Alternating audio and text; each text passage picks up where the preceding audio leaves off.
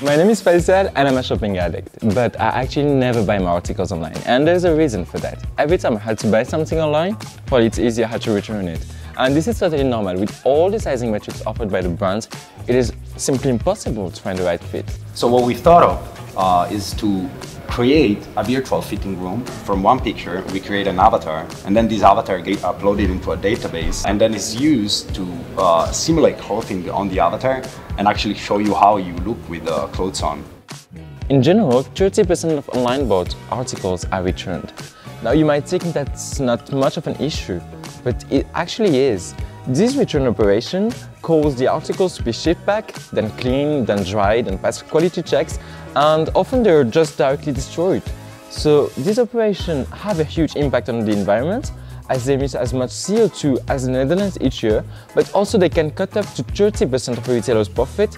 And for you as users, well, you're often led to have to buy 3 times different sizes of the same article and then just have to lose like 1 hour or 2 hours to go back to the post office. So also for you as user, it's not the best user experience. But at Alter Ego, well, we found a solution.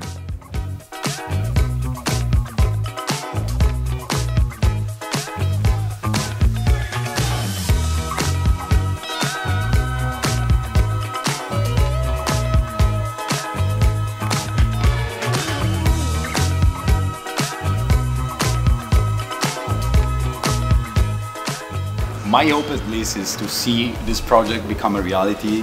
When you go to the retailers, you realize there are a lot of doubts about it. Are people gonna use it? Is it gonna be good enough? But in the meantime, everybody's going to the metaverse, so there's a lot of interest in the digital realm. So to be the ones that actually bring this to become a product, a reality, it's would be really amazing for me.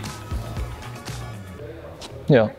For me, basically, it will be just to start shopping online, I would say.